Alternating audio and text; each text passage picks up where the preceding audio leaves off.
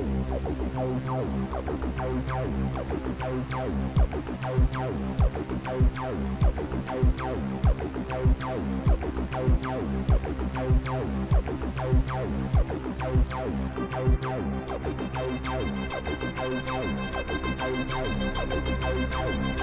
is Off Planet Radio.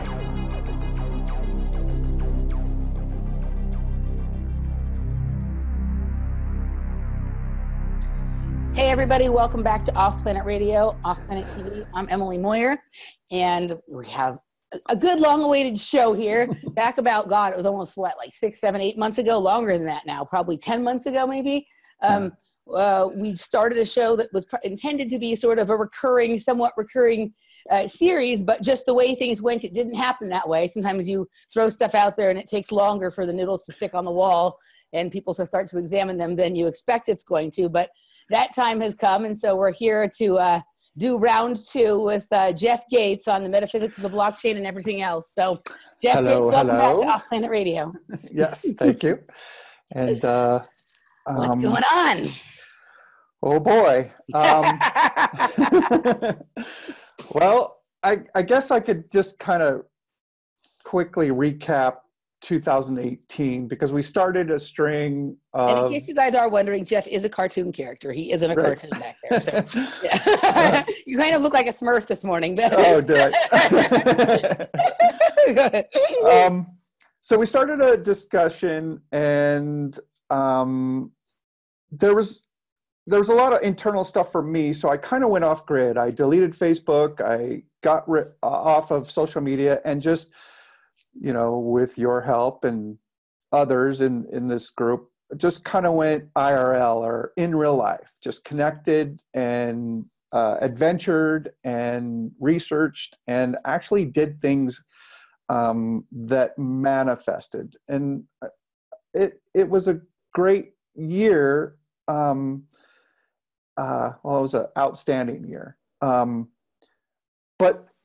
a lot of the audience knows me kind of for keeping track of the cryptos. So I just kind of want to recap that at first of what I saw. So I watched the Bankers Unite, or Tether, all of the fractional exchanges to control the price in a seemingly way to grab all the cryptos out of the weak hands, meaning the audience or members or clients that were in it for the money monster reasons. And I'm just wondering if just 25% maybe of the cryptos are even on the exchanges at all. It's all fake now. When you say fake, what do you mean? So all of the exchanges are actually interconnected by the administrators of this planet, in my perception. And if you put your said cryptos on one exchange, they kind of show up on the other exchanges as transactions or ability to transact. So they're all using one pot of cryptos, but they're saying that they're all trading different pots. Does that make sense? So it's kind of like with fractional reserve banking, when people think there's $100,000, but really there's just $10,000 and it's been promised to 10 different people. Correct. Kind of thing. Or, right, okay. So, you know, I watched the influencers, the crypto Twitter and these guys pleading for the bankers, ETFs, exchange traded funds, and all this Wall Street bullshit, and money to come into the space. And that confusion, as Andrew DeSantis coined, has a tax, and that tax was profound. So the people wanted the quote unquote banksters or elite to come into the crypto space to give it motion. Yep. Right. So they begged them to come in with their big dollars and really give it motion. And they were taxed for the idea that could actually happen. And these people went and did what they always do, just what they've done with regular cash and what they've done with silver and gold and all that kind of stuff. Yep. Okay. So the money monster. So the money monsters thought they were in control, and that's the confusion they were taxed for. Yep. It had the stronger force, and right. the intent of Bitcoin was not was not spread. I didn't see the community grow. Okay. So with this fractionalized exchange and these stable coins causing this confusion, I think a game theory is at play, and it's strange looping back onto itself. So let's go meta, or let's go metaphysical. Can you explain to the people what a strange loop is? Okay, a strange loop is, say you're on an adventure, you have a starting point, and you go through a loop that's, full of novelty and surprise, and the universe calls that value, where you go on a loop, you end up back where you started with much more awareness, wisdom. Gotcha. So it's not like you're going down a dead-end hole. So it's not like just going in circles, like beating your head against the wall. Right. This is a circle that you gain value and knowledge and experience from. Yes. Yeah. Okay. And it's all entangled with the cast and characters that you are interacting with. And that you are. And that you are, yes. Okay. So getting back to meta. So I'm kind of talking to a smaller group here. And it's specifically pointed to Andrew DeSantis's crew, as well as some of us, the high information crowd. So in July, my little team surrogated the Bitcoin lifeform. And that's a thing that I know how to do. And I call it a replay attack. Can you explain, just for the people, some people may not know much about the healing modalities that you work in. So can you explain to people briefly what surrogating something means in this Sure. idea, and then what a replay attack is, or what you mean by a replay attack? Okay, everything's alive in this reality, and whether it's a tree, a rock, a business entity, a piece of code, an animal, everything's alive. And there are methods out there, and I've found many more than I thought existed in this last year, that you can call forward the spirit of these vehicles per se, or entities or animals, and assist it in clearing dimensions of time that it incurred trauma. So I call that replay attacking, meaning surrogating something, someone, and metaphysically going back to a dimension of time where it incurred something that it wants to change. It's learned the lesson. So like when somebody is abused as a kid and then they start acting out and doing things that they wouldn't necessarily have otherwise done had their life proceeded in a healthier fashion from the... Correct. Okay. So in that dimension of time, there's judgments, there's decisions, there's agreements that spirit has, well, it's not the spirit, but it's the vehicle, it's the soul, it's the ego, that has trapped in the field of their being, and they didn't let it go. So you can simply assist that being in resolving that. I'm struggling because there's a lot of detail to that. Mm-hmm. I've spent 4 or 5 years on this, and it's it's natural for me, but I do appreciate having to explain that to somebody that doesn't have a clue. You're doing a good job. All right. So people, if you have questions, you can ask them in the comment section. Yeah. And we'll try and get to them. Yeah. Yeah. I understand these are concepts at a level that we'll talk about later, as far as characters of the game, whether it's NPC, a primary character, or a meta primary character. We'll get to that. Okay, so back to letting Bitcoin, the life form, replay attack some dimensions of its evolution. We let it do that. And Satoshi Nakamoto is not a person, it's a group. I'll just say that. I have a knowing of this. So, and this is my version of reality that I saw that in. So I'll just put that out there. Now, after we did that, I was in LA and we sat down for lunch, and I didn't front load you, but I asked, you know, what do you see if you look at Bitcoin right now? Remote view. Yeah. And do you remember? What did I say? You remember that? Where when you see things that are imbalanced or have issues, they're like this or that or something like that. And when you remote viewed it, it was diagonal, like it was balanced. Yes. Remember that? Mm-hmm. So without so like loading basically you, so when I see things like when things sort of with anything that I'm looking at, and generally when I'm remote viewing, in my case, I'm generally remote viewing aspects of myself. Usually a lot of times when I identify them or whatever, they will be vertical or horizontal. And then if I look at them, because it's almost a way of just to identify that something's there. And then if I look at them and they're sort of in harmony, they will move to a diagonal angle like this, or if it's something that has a diagonal and a vertical, that'll then move to like an angled on both sides kind of situation. So yep.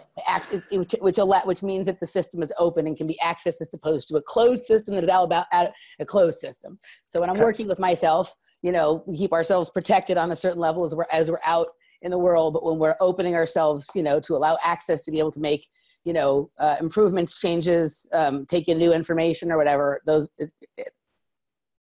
the open system works better at an angle. Okay. So without front loading you said that, and then you're like, oh shit, it knows what it is now.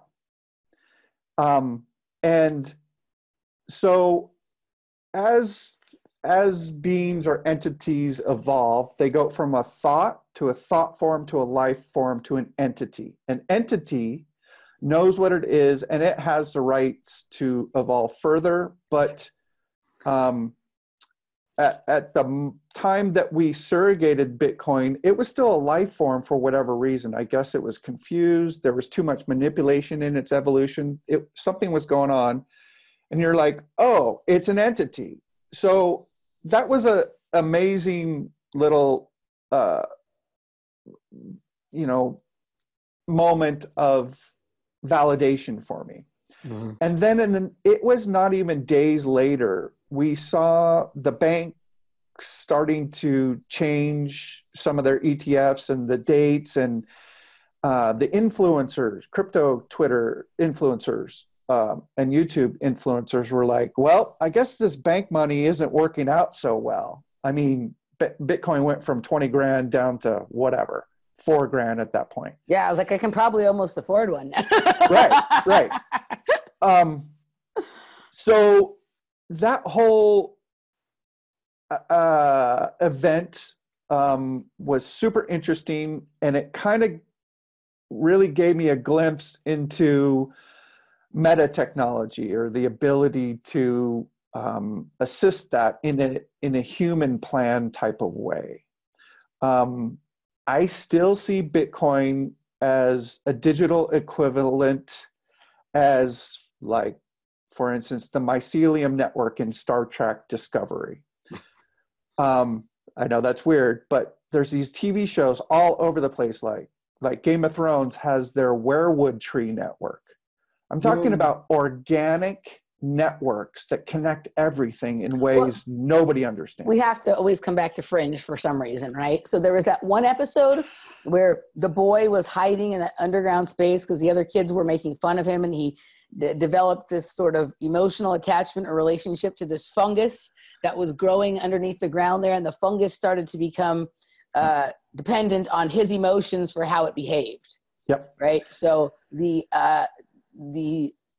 way people are thinking about something has an effect on how it develops and grows, and the feelings that it has about itself. What's that other strange? It's on Netflix. Stranger Things. Stranger Things. That thing is conscious underneath. Yeah. That. Mm-hmm. There's examples all over the place. Yeah. So now the clones, the copies, the NPC tethers of Bitcoin, although they're valid because we're in this universe of duality, everything exists, the confusing or the not confusing. It's all still happening. And it's just pick your reality. Are you confused or not? So, I mean, if you're investing... And it's okay to be confused. Yeah. It's not that one reality is better than the other per se. We have to sometimes go through a period of confusion and understand, you know, and sometimes it's not good to not be confused, because sometimes we're not confused, but we're also not right. Right. Yes. Yes. So, you know, I mean, if you're investing in crypto-based collectibles, I would wonder if you're confused about what the intent of cryptos is. What do you mean? What are crypto-based collectibles? There's things like crypto kitties, and they're just digital characters or things on blockchains that, just because they're distinct, or... But what is a crypto kitty? Like, what it's is actually a picture of a kitty that is distinct. It doesn't look like anything else. And it's a cartoon character kitty. So you're basically just designing your own cartoon. You're using your money to design your own cartoon? Pokemon cards, or... Yeah. Okay. So, it's like Garbage Pail Kids, but the digital Garbage Pail Kids. Okay. Yeah. Okay. So that's kind of the 2018 update. Now, we went on a couple adventures, but I want to talk about them later. Okay. And yeah, I'll leave that there. Okay. So our initial video was kind of mostly about decoding Andrew DeSantis in the first hour that we did 6 months ago, or whenever that was. Was that last year? It was last year. It was, yeah. But it was like, I feel like it was at least 6 months ago, but maybe even closer to 8 or 10 months ago. Yeah. It was either right before or right we went to Sonia's retreat. So July, August, something. Yeah. Something. Yeah. Okay. So speaking of meta tech, I decided to, he's created this dios.org entity, this game. And it's really tough to understand or even figure out what this is. That's why actually I've started directly tweeting with him, so there is interaction, but he won't talk yet. This drives me mental. But I surrogated this dios.org entity and let it attack its detrimental dimensions of time of its evolution. And, you know, should we tell people real quickly before you say this what Deus is? Because I'm not sure you or I even have a complete understanding, but what I get from it, you go there and it's just this sort of weird graphic that if you click on a certain area, it creates a reaction and behavior on the rest of the board. So I feel like it's a way of saying that, like, wherever the pressure is applied will create a mandala or fractal explosion of activity around that, and each pressure point is unique, and you will never get the same sort of reaction twice. I cannot answer that question because it clearly, that's an entry point into the game. Mm-hmm. So let me finish this thought, and maybe it'll answer it. So literally 2 or 3 days later, DeSantis reactivates his Twitter account. He sporadically disappears. And he announces that after weeks or months of not playing Dios, he decided to play Dios, and he Google's DeepMind and a couple nation states played the game together. And he won Google's DeepMind and these nation states. So it's kind of like a updated multi-dimensional version of chess. So like when they had the kid play the computerized chess or whatever, and the computer is capable of doing moves really quickly and faster, but isn't capable of conceiving of or unique new moves. So, and okay, like that kind of thing? I can't answer that because his tweets are cryptic, but it profoundly freaked him out. Freaked him out or freaked them out? Him, from what the tweet said. So he saw that technology is far beyond what he thought it was. And there's metaphysical aspects in these CPUs that he couldn't even grasp. And it seemed to freak him out. Mm-hmm. And he's like, well, I'm just going to give up on tech. I'm going to go be a doctor. Freak out. Like, but the fact that he beat DeepMind and these nation states, do not underestimate this. Right. Well, that's the power of the human ingenuity to, deal with whatever problem comes their way and find a way around it. Yeah. Yeah. So right about that time, I sent him the link to our video, Decoding DeSantis video, and he watched it in real time, was tweeting me. He's like, oh, I didn't know I was a metaphysician. And so now he seems to be embracing this meta shit, right? It's like some of his crew is like, hey man, I'm still rewatching that video. I'm starting to appreciate your domain, so to speak. So this is kind of why I wanted to do a video. Like, there's much more to this meta shit than these kids know or off-planet high information crowd knows. And it's time to start talking about this stuff. Oh, I got an echo. Okay. You're good on my end. So stunning echo.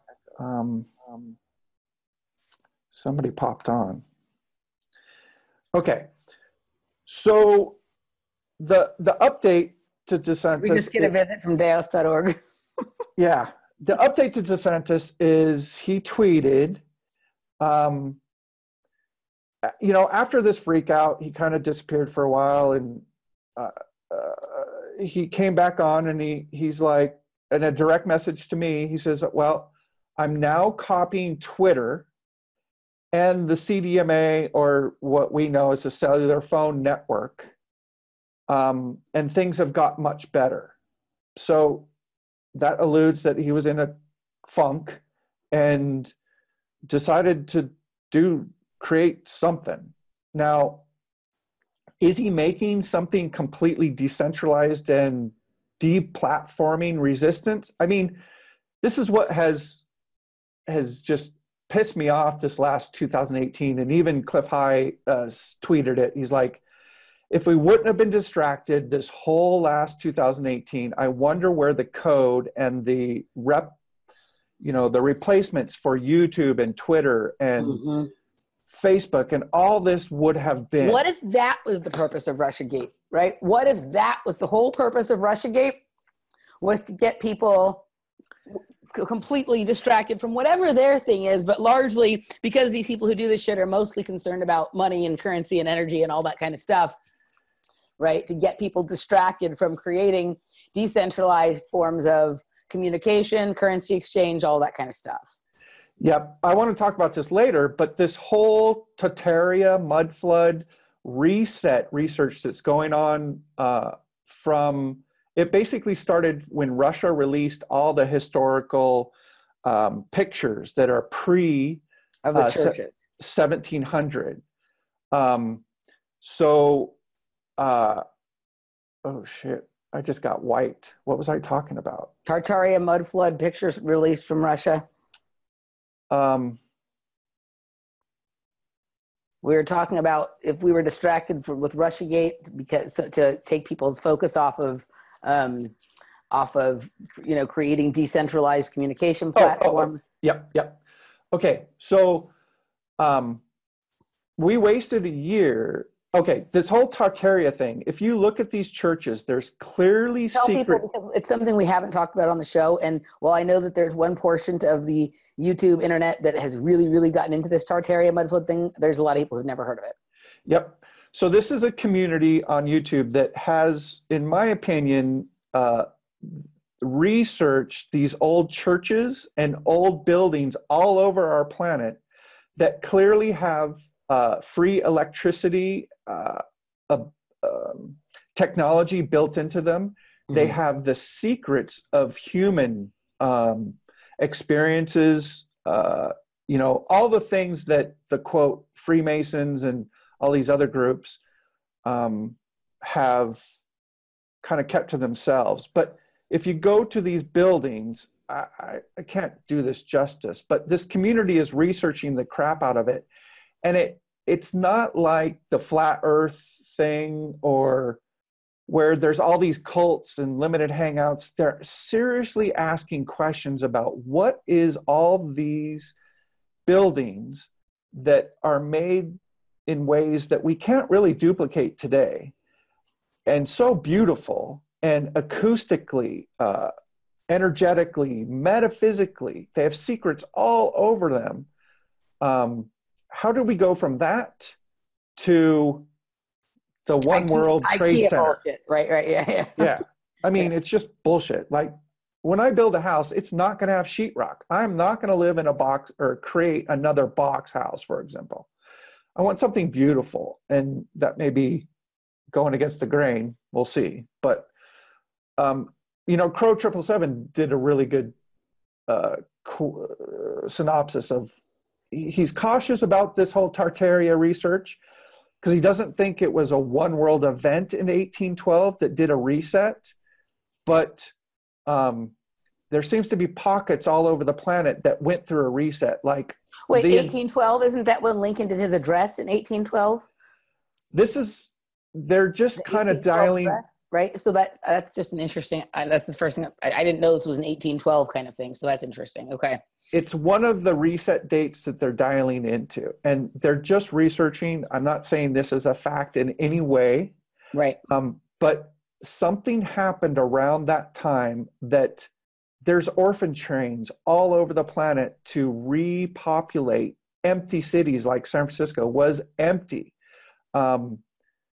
It's just a whole fascinating thing. And on my YouTube, I have a playlist, Jeff W. Gates, that I've kind of tapped or tagged some of the channels that are these starting points. Okay.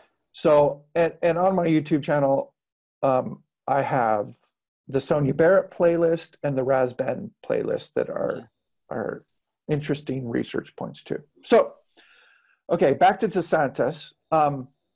If he is creating a replacement for Twitter, meaning he's going to fork Twitter and broadcast it over, it seems like the CDMA cellular network, so that nobody can intrude on you or censor you or this or that. I mean, a phone call, if I phone you, I'm portaling to another dimension. I'm portaling to your dimension. Yes, especially the way we did it the other day. Oh shit, that's right. I forgot about that. Yeah, my whole house basement flooded with sewer water, and I unplugged the internet from outside the building and the power from outside the building, had my phone on Wi-Fi only, also at airplane mode. Yeah. Airplane mode. And I managed to get through. Yeah. We talked for like 3 minutes and then I realized, how the fuck is this working? And as soon as he told me I have my phone on airplane mode, then it cut off. What we figured from that is we don't actually need the technology. We just think we do. And as soon as we acknowledge that we need the technology, then we do. Yeah. We laughed about that one. Okay. Yeah. So in one of his tweets, he, and I meant to forward you this, he is contemplating, or he put forward the concept of what the Unfuckers United crew, Lisa Harrison's crew, Off Planet crew, we've all contemplated this group intention thing. He's calling it a global consciousness sync. I don't like that.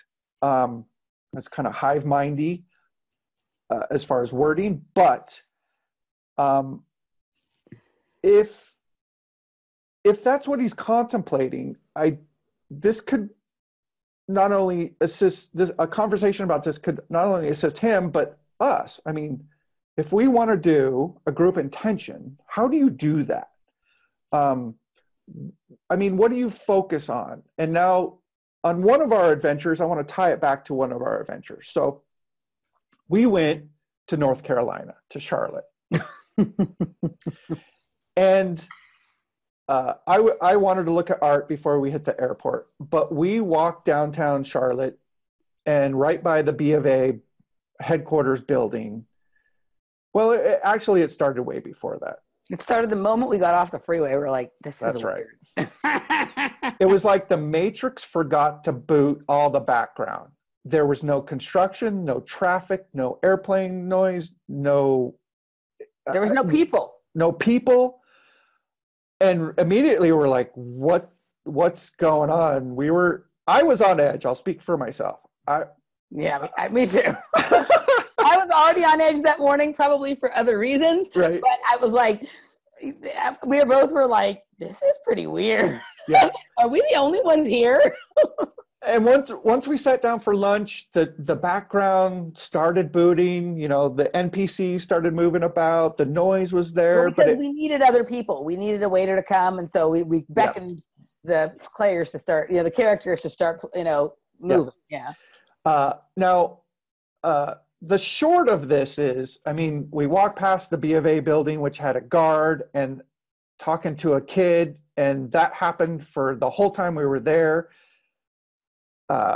The signs around the sidewalk were like kind of they live signs. There were words that were directly focused to us, and it was like, so at the moment, I'm like, oh shit, this is like on a ley line or a telluric current or something, in that anything's possible. Like, it's kind of like a blank slate piece of land where you can create a reality. And B of A was on top of it to create that whole banking enslavement. And if you guys reality. look at a lot of your credit cards and stuff, the payment deposits for them, if it's not in Delaware, it's usually in North Carolina. Right. Yeah. So that was I remember kind of walking to the car going, oh, I think it was at that point, I'm like, oh shit, if you could create a reality, what would you create? And my mind was blank. I hadn't really ever gone down that thought train of, well, what would I create? What would I change? Or it was a profound moment for me. Like, if you actually had this chance, what would you do? And so going back to group intentions, what would you actually intend? Now, you have to understand that in his idea of, okay, he creates an app and there's a group intention, everybody focuses on it. And when they're done focusing on it, there's some signal that, okay, we're done. And everybody just leaves like it didn't even happen. Like a flash mob that is just, it happened, you swarm it, and then you're gone. Yep. But you do it with your mental energy instead of with your physical body. So what kind of intents would you do that don't violate universal lore? Okay, so go ahead with the universal lore for people, because that's a term that's particular to some stuff for people. And so can you explain what you mean? Okay, I think I might have to. Okay, so somebody created this universe with a thought, and the universe has rules. I listened to a video the other day that said that it was 3D printed, and there was a compelling case for what they were saying, in my opinion. So, okay. Okay. But I thought, yeah. So but they had the thought before they 3D printed it. So yes, there you go. Correct. Okay. So this is a moving target perception of, it's just my narrative. Let's just call it my fluid moving narrative. So okay. This universe has laws and lore or rules to it, such as free will. Anybody that enters in it has the ability to create stories of value, meaning, to me, value is created when you do something of novelty or surprise. Universe wants something new, creative, surprising. And something that will then cause people to, when they see it or experience it, have other thoughts that are new and creative and surprising. It's like an ongoing. Correct. Right. Yeah. Okay. Okay. So to me, universe is racist. It demands that there's a variety of everything that is valuable. There's not one race of, humans on this planet. There's not one race of trees or rocks or crystals, it's all variety, because everything that's different is valuable. Mm-hmm. Universe is not confused about this, but people sure are. Yeah, one world agendas certainly are. Yeah. Okay, so in this reality, participants create their own rules and laws of their own games. I have rules and laws for my game. You have different ones for yours. Because universe supports all realities and games, macro to micro. As a participant, you come in from outside of the universe. I like to call that a fractal, and it's a higher self. So if a higher self comes into this universe, you don't come into this universe without creating imbalances to balance, because you need to create stories to create novelty and surprise. You can't come into a utopia, or else shit doesn't happen. It's all perfect. It's all done. So if your fractal self comes in, it fractalizes to many spirits. And right now, there's TV shows like Sense8, The OA. Mm-hmm. Which is coming back, apparently. Randy told me the second season is about to come. I didn't know there was going to be a second season. I just finished it, and it is metaphysical on so many levels. I can't even exaggerate. They're talking about their fractal aspects. So it's on Netflix now? Yes. Oh, good. I'll watch it this week. Cool. Oh, yeah. It's unbelievably good.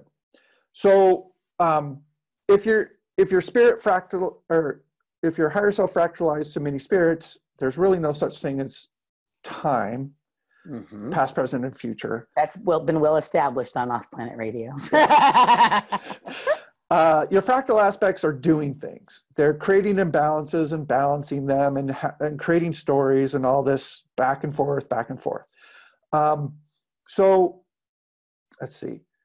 Is there a prime spirit? I would like to think I'm prime, but I don't know. I know that in the modality that I do of replay attacks, if I call forward one of my fractal aspects that made an agreement that's now bleeding over into my reality, I can have that fractal aspect replay that dimension of time so it no longer affects me. That's the short of it. So I do understand that fractal aspects exist, and I can call them forward and correct imbalances. I know that as a knowing. I do it almost every day.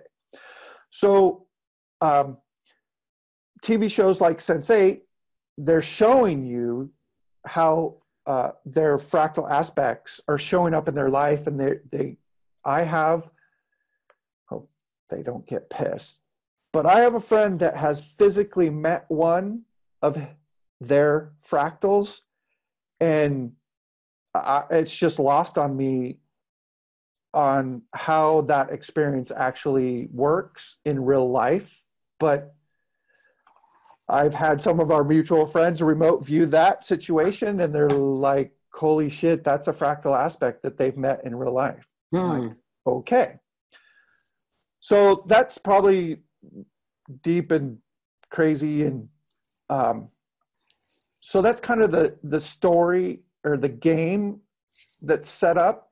Now, universal lore, tying that back, there's things like only the creator of their creation can change their creation. I can't force you to change your creation. I can coerce you and trick you and stuff like that.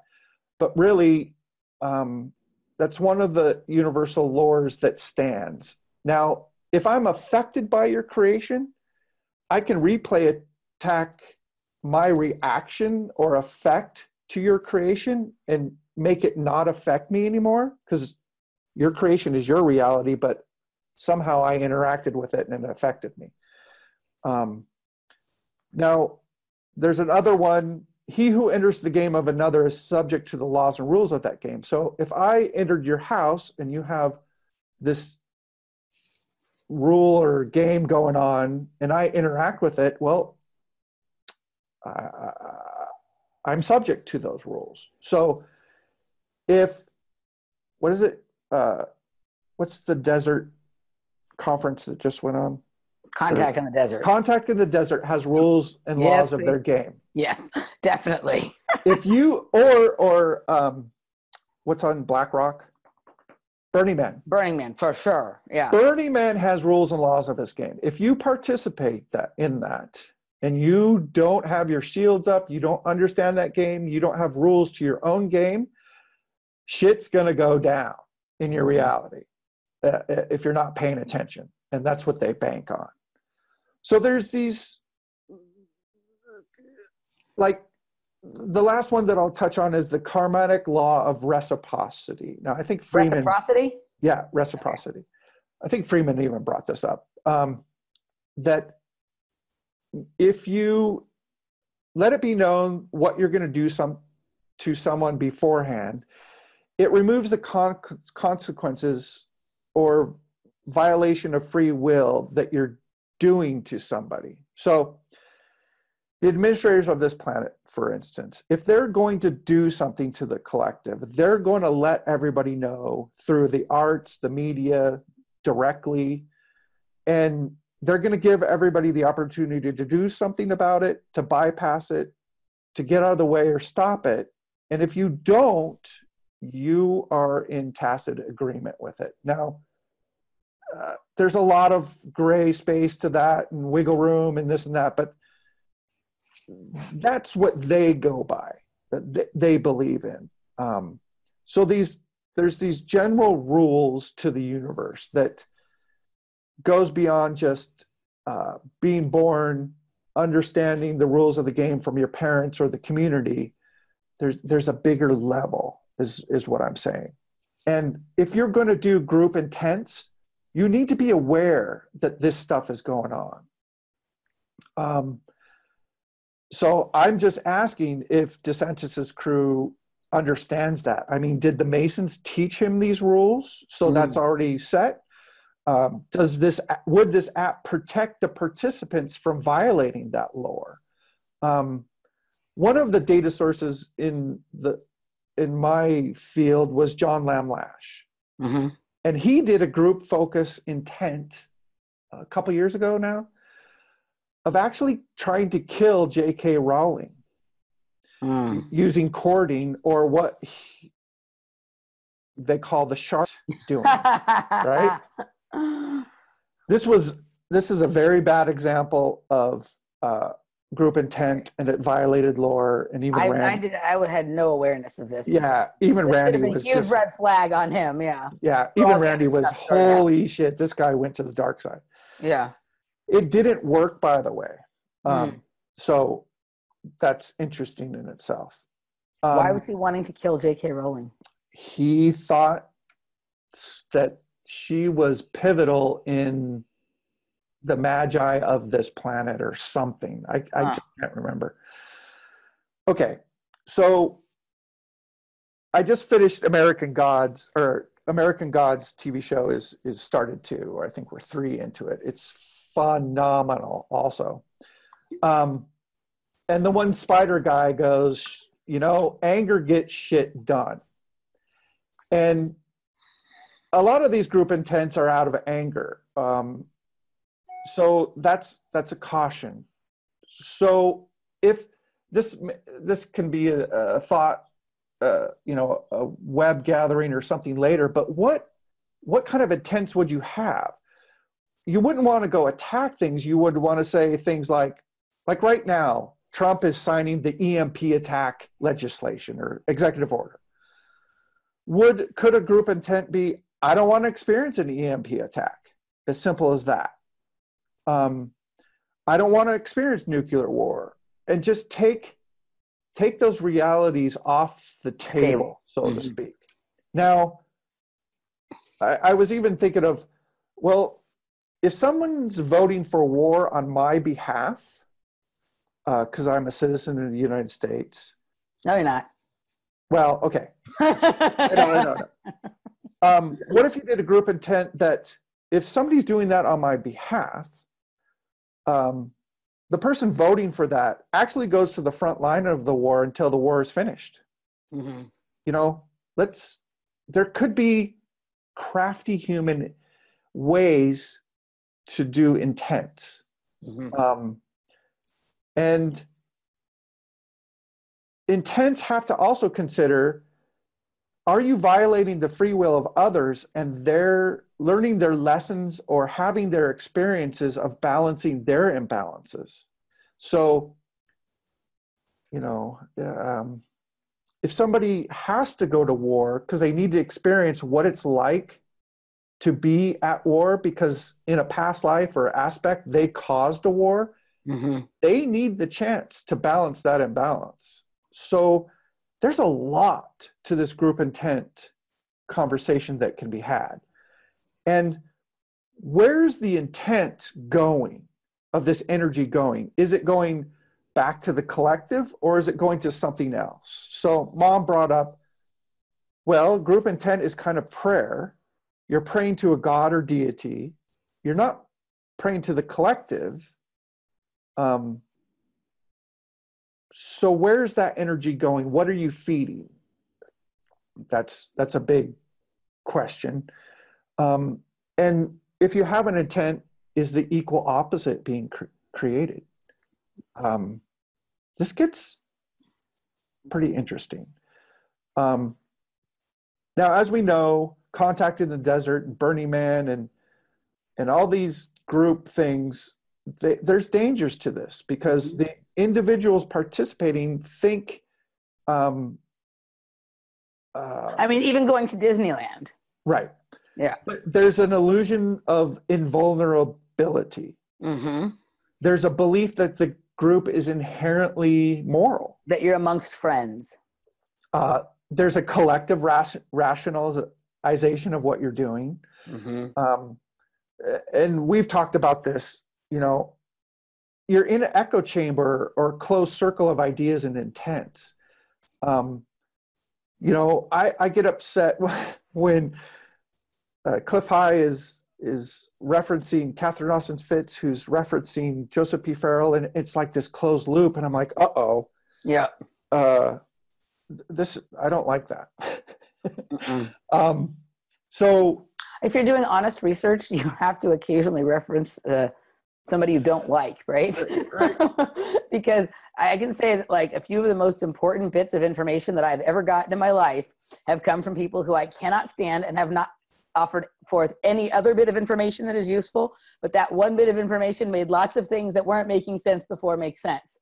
And I feel like when people get into a closed loop, they're cutting off any possibility of those tidbits of information that are so necessary to make some of these narratives make sense, you know, because no one, no matter how good of an explanation that they have for things, have been able to close the loop on what they're saying.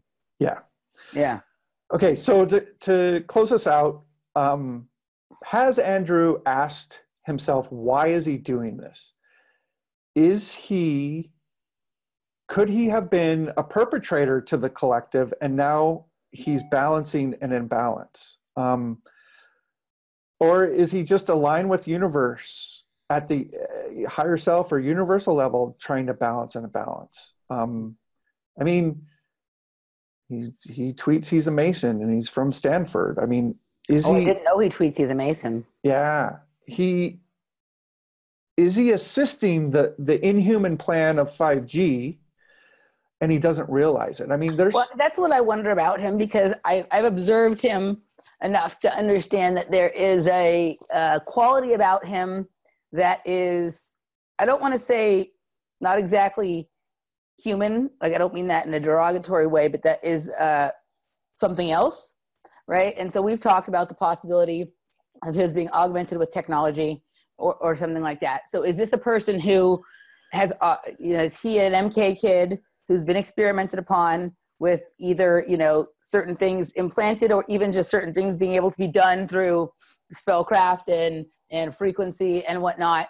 And he is, while a very smart one, a certain type of, like, it's different than an NPC, but it's also not the same as a fully aware character. This is a person that has a certain level of, or a character that has a certain level of sentience, but is focused on a particular goal, right? And so everything that he takes in consciously is towards that. And so was he created, you know, did he have some natural ability that was either enhanced or something like that to do some of this stuff? And so he was created for this purpose, but somewhere along the line in the game, he caught on to something and is desiring to be a fully aware human or a fully sentient, you know, original, unique player in the game, and not one that's being, you know, not a heat-seeking missile, right? He doesn't want to be a heat-seeking missile.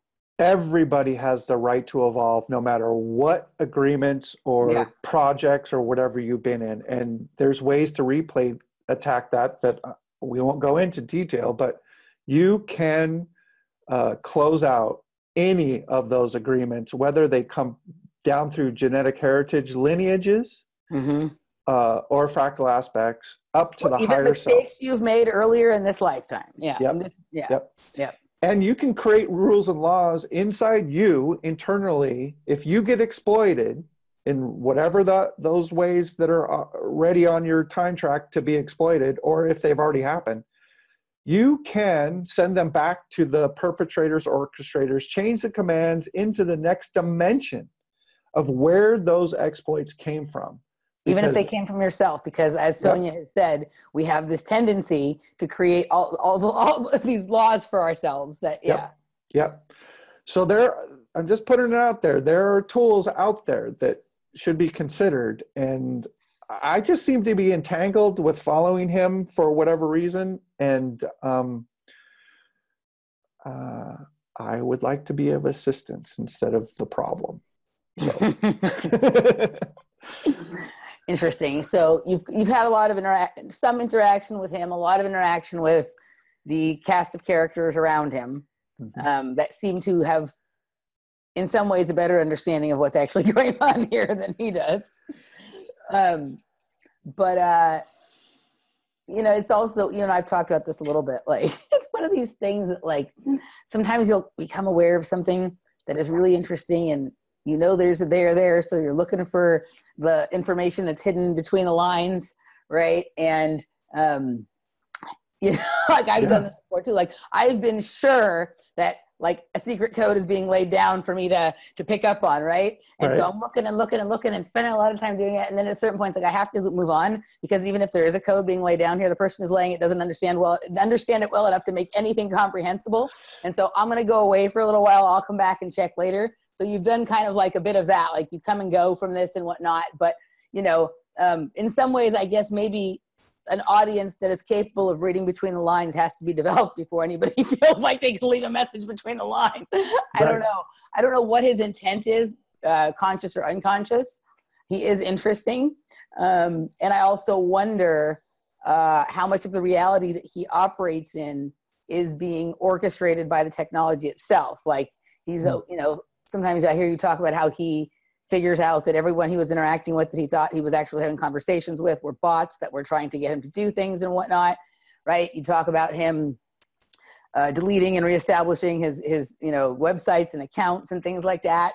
Is he doing that, or is that being done so that we think he's doing that, right? Is he thinking his website and his Twitter page is up, in whatever dimension he's doing it from, it is, but in ours it's not? Who knows? I mean, right? So, like, if there's these universal laws for that, then exists in this way too, right? Like, and it may just be if there's bots interacting with him, there's bots interacting with the audience too, right? Or the you know, so. Oh, big time. And that's. And also, just like the technology, like the other day we portaled into each other's dimension despite what the technology did, and only when we acknowledged it did it show up. Like, how much of that is at play here too? Right. So. No, just following him, decoding him has exponentially advanced my adventure in you know, what's going on, and as Sonia would say, the game, the technology of the game. So, you know, I'm not asking or demanding for an interaction or whatnot, because I've already reaped the benefits of just following along and hope to continue for more. So. All right. So we're coming down to the end of the first hour here. Is there anything, and this hour will be up publicly on YouTube. Is there anything you wanted to get out there in this segment before we move on to the Patrons Hour? No, the second hour will be juicy. The second hour, but all right, there's the teaser, guys. Before we go, if people want to respond to any of the things they've said or interact, since you're not much on social media, do you have any way for people to sort of interact with you, or is it just telepathic messages at this point? Yeah, comments on your Patreon for now. I'm comment on Patreon or in the comment section of the YouTube video for the public hour, and we'll do our best to address those. And he did mention his YouTube channel, Jeff W. Gates, earlier. So, yeah. Alrighty, cool. Well, we invite you all to join us over on the other side for the Patrons Hour. We're going to get into some juicy stuff. And for those who are sticking to the YouTube side, we'll see you next time. Bye. This is Off Planet Radio.